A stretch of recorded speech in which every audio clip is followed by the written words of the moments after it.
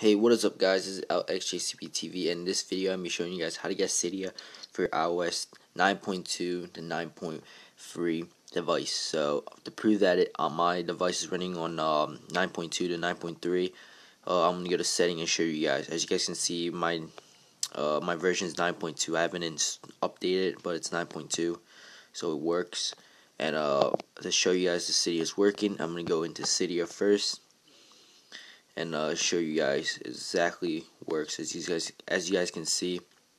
But anyway, before we get started, let's hit the intro.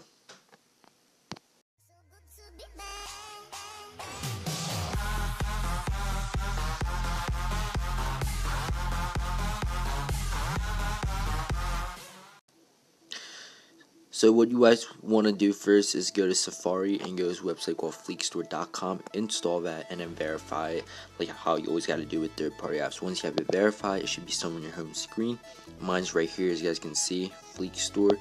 Go to Fleek Store, and then what you want to do is scroll down all the way to Tweaks, and you keep scrolling down to Cydia.